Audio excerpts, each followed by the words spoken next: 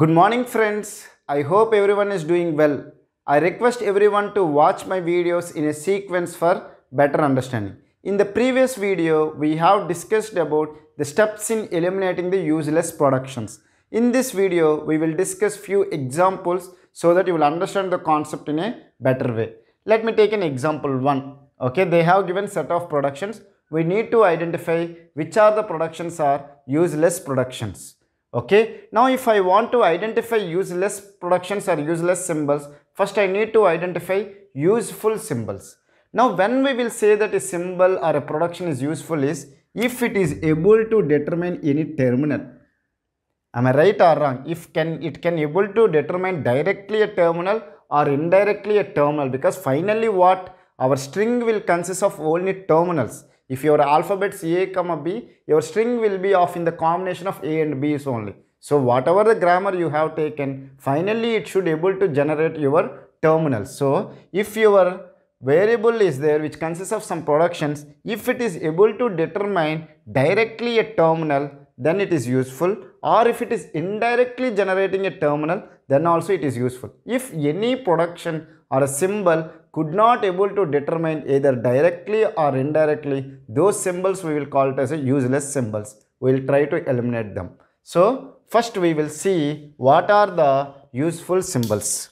Okay, if you have seen this one, what are the variables and what are the terminals are there, we will discuss now. If you see that the variables are S, A, B, C are the variables. S, A, B, C are the variables. What are the terminals? You have A, comma B. This is also capital C. Okay. Now if you see that, we will discuss what are the useful. Remember one thing, always let me write useful symbols. The useful symbols are initially, that is what I say, the WI. WI will consist of all the terminals because they are useful for us. Now if you see that S can able to determine A, meaning is that S can able to determine a terminal directly. So you add the S. Similarly, A can able to determine B, means B is a terminal. So A is also a useful production because it is directly determining. Now we will find whether any production, anything else can able to determine directly. No, S and A only can able to determine the terminals directly. We will see about the B and C. They are not able to determine any terminal. Is it clear? Directly. So right now they will not be added in the set Wi plus 1. Now we will increment again. Now what we will do is that we'll take the combination of these things. We'll take the combination. We will see these 4 are there. So anywhere if you see that only B and C are not included right now, we will check. Here it is C only. C is not there here. Here A, B. A is there but B is not there. Are you able to understand? Capital B is not there. So you cannot able to determine any terminal from B directly or indirectly also we cannot able to determine, because here AB is there. A is there already in the set. However, B is not there. So we cannot add the B. Now if you see that C is not there in the set. So we cannot able to determine any terminal from the B. So B is a useless symbol for us. Similarly, take it. C determines AC. So AC is there. A is there. However, C is not there in the list. Okay. Similarly, B is also not there in the list. So we cannot further add any useful symbols in this set. So the set consists of only A, B, S, A. So what are the, if you see that A, B is there, S, A is there, what are the symbols or the variables which are not added in the list is that B and C. So we have identified the useless symbols. The useless symbols are B and C. Now what we have to do? We have to eliminate the symbols B and C from the grammar. Obviously, I will eliminate these 2 productions because they are not giving any terminals for me. Okay, they are not able to generate any terminals. Now you need to find anywhere B in C is there here. Here B is there, so you eliminate this one also. And here B and C is there, so you eliminate this one. So after eliminating all the useless symbol from the production, you will get S determines A determines B. This is our phase 1. We have eliminated all the useless symbols from the production. Now we will do the phase 2. What is the phase 2? Whether any symbol or any production is unreachable from the initial state or the start symbol. What is the start symbol here? S is the start symbol. Okay. So S can able to generate A, small a, it is a terminal, but it cannot able to determine A. Meaning is that from S you cannot able to reach a variable called capital A, which is an unreachable. So you eliminate then you got the simplified grammar as S determines A. So this is the smallest, means simplified grammar from this one. However, they have given this much lengthy one. What is the use? We have eliminated and we have reduced and we got the only one production in the grammar. So I hope you have understood how I identified the useful product symbols and then how I identified the useless symbols, how I eliminated. That is the phase 1. Now after the phase 1, I have started the phase 2. In the phase 2, I will identify the symbols which are not able to reach from the start symbol. Start symbol is S. From start symbol S, I can able to reach a terminal A. However, I cannot able to reach a variable capital A. So capital A I cannot able to reach, which is an unreachable production. If you have an unreachable production, then better you eliminate it and you got this one. Okay. Now we will discuss another example so that you will understand this concept in a better way.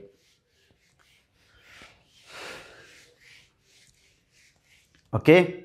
Let me find out what are the terminals they have given. First, let me identify what are the variables they have given. The variables are, sorry my handwriting, variables are S, A, B, C and D are the variables, and the terminals are small a is there, small b is there, okay, and this is capital C, okay, don't get confused, this is capital C. Anywhere else is there, B, this is capital C, capital B, yeah. So these are the two terminals are there. So you have two terminals and 5 non-terminals are there or variables are there. So first we need to identify what are the useless symbols. How can we identify? First we need to identify useful symbols. The useful symbols are initially the terminals. The terminals will be there in the useful symbols.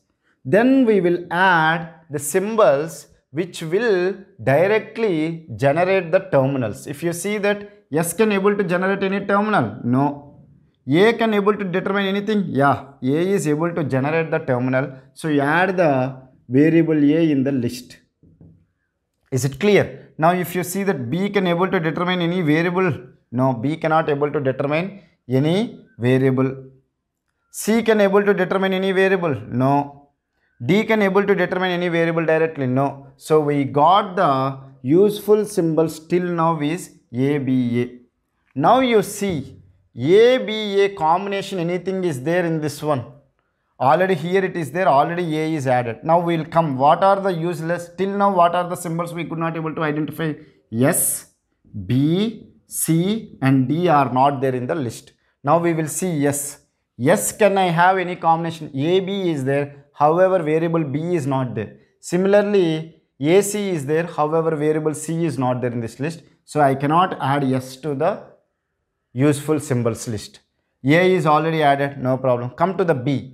BBA. Yeah. So we have this combination of B and A. We have it. So add the B in the list. Add the B in the list. Now you see whether anywhere C is there. C can be down. A, B, C. But C is not there in the list. A, B is there and A is there. However, C is not there. Similarly, here A, D, B. D is not there in the list. So I cannot add C to the list. Similarly, if you see the D, D is having D, BD. D is not there in the list. And A and C combination C is not there. So with the combination of A, B, variable A, B, I cannot able to add S. Okay, I cannot able to add C, I cannot able to add D. Okay, am I right or wrong? So you eliminate them. You eliminate them. Okay, see, please listen carefully.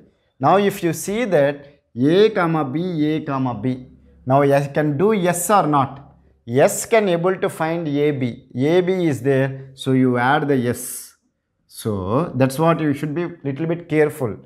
Okay, you whenever you are repeating any step, you should be little bit careful. So you got the useful symbols as A, B, variable A, variable B, variable S. So it is easy for us to identify the useless symbols. Okay, what are the useless symbols are there? Useless symbols are, if you eliminate them, S, A, B is there, C and D are the useless symbols. So you eliminate the productions related to C and D. I have eliminated the productions related to C and D. They are useless for us. Now anywhere if you have C is there, yeah, here C is there, so you eliminate this production also. And anywhere C is there, no. Anywhere D is there, not there. So after completing the phase 1, we got the S determines A and B, okay, A determines A, B, A and A. Then B determines B, A, B. See, I have removed AC, I got this one. Now phase 1 is done. What is the phase 2? Take the start symbol. Okay, from start symbols, what are the symbols you can able to determine? A you can go and B you can go. Meaning is that A and B are reachable from the start symbol. So I should keep the productions related to A and B. So after phase 2 also you got the same grammar.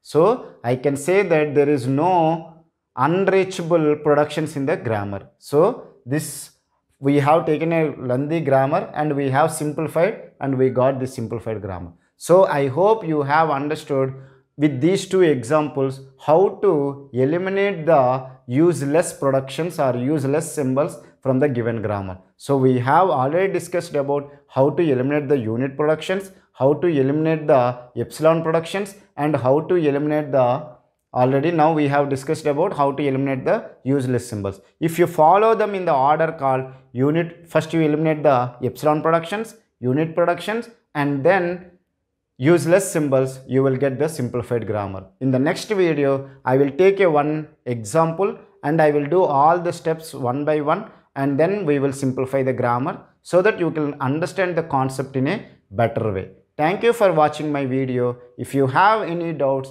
feel free to ask them in the comment section. I will clear your doubts in less than 24 hours. Thank you once again.